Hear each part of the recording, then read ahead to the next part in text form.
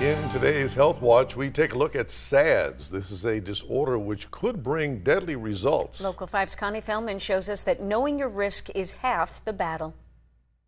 Each year, 356,000 Americans die suddenly without warning from cardiac arrhythmias. And it's not always the elderly or unhealthy. In fact, every hour, a person under the age of 18 dies from an unexpected heart problem. Knowing your risk factor is the first step to saving your life or the life of someone you love. Dada!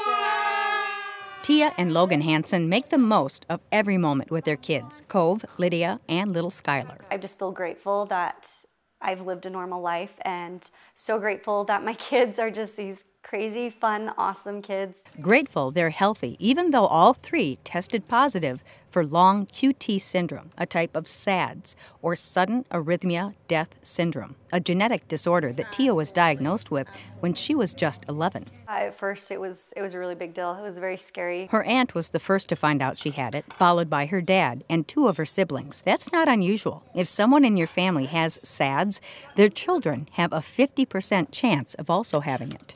Alice Lara runs the SADS Foundation. Her mission? To get the word out. Letting people know there's something to check out as family history is number one. The important thing is recognition and the warning signs that can cause trouble. The main symptoms: fainting, seizures, or shortness of breath during exercise, being startled by doorbells, alarm clocks, or telephones.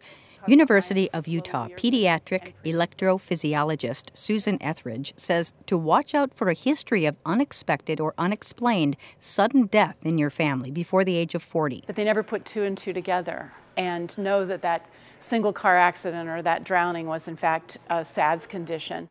SADS is treatable, usually with just a daily dose of beta blockers. I've lived my whole life being perfectly healthy, asymptomatic.